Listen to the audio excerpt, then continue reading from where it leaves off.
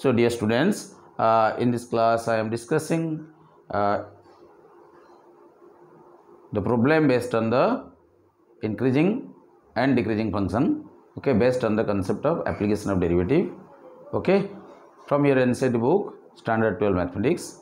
Here I am discussing question number 6, second bit, okay, exercise 6.2. Okay, in the previous class we already discussed exercise 6.2, question number 6, first bit. Here question number 6, second bit I am discussing. In this question, okay, it is given that we have to find the intervals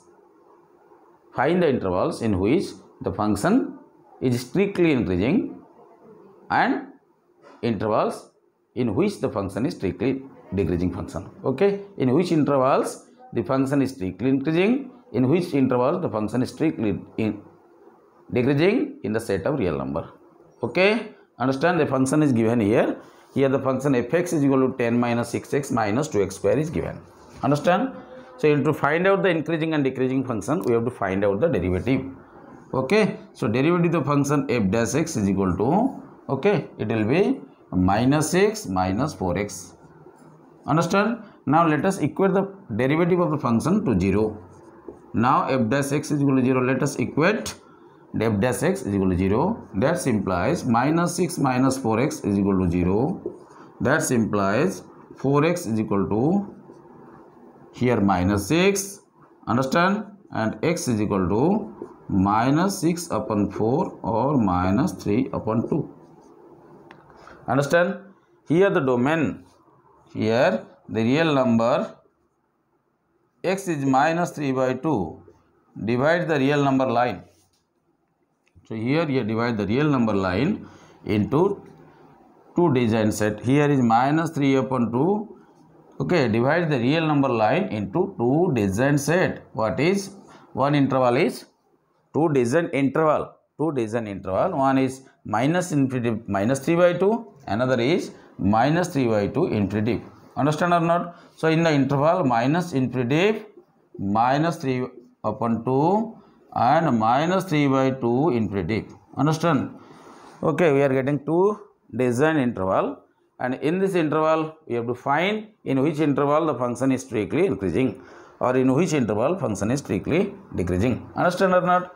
Okay, so when you see when x belongs to minus infinity minus 3 upon 2 in this interval, okay, let us say number, suppose I will take a number, it is minus, suppose 7 upon 2 I will take, okay, which number lies between minus 3 by 2 and minus infinity.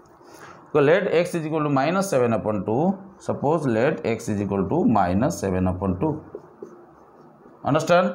Then what is putting the value in the derivative of the function f dash x, okay, we shall get the slope of the function, okay, minus 6 minus 4 into minus 7 upon 2, and you see minus 6 minus minus you see is equal to 14 and which is 8, though is greater than 0.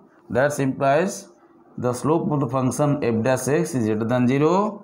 So if the slope of the function is greater than 0, according to the definition, okay, the function is strictly increasing function. Hence the function f is strictly increasing. Hence function is strictly, yes or no, increasing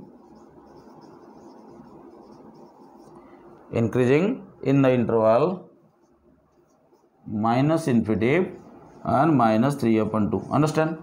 Is it clear? First one we got. Okay.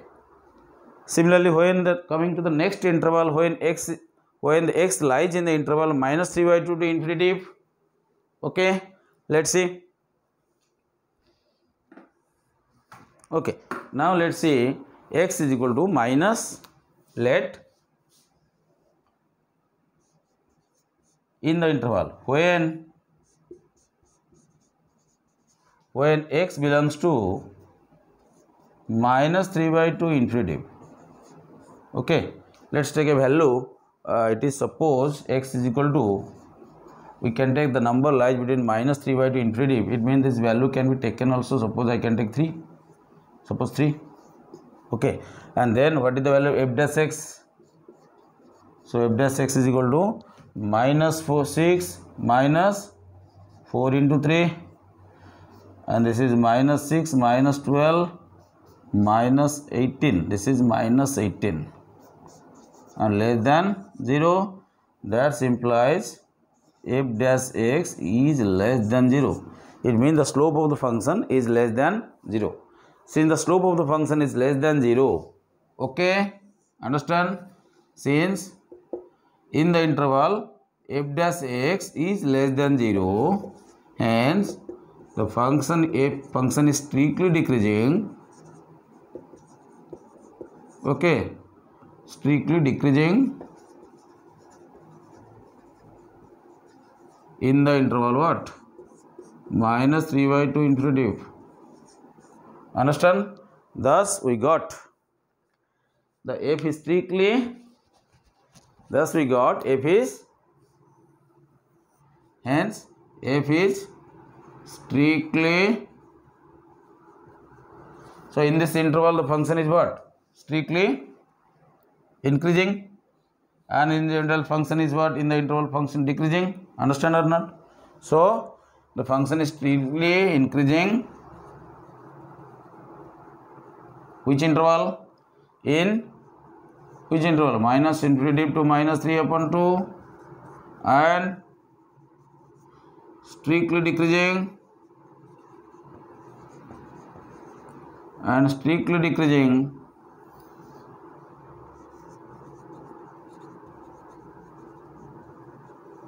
in the interval minus 3 by 2 infinitive. Okay, understood? So this is how you have to find out, and the intervals in which intervals the function can be strictly increasing and the function can be strictly decreasing. Okay, understood? Just to follow it. Thank you.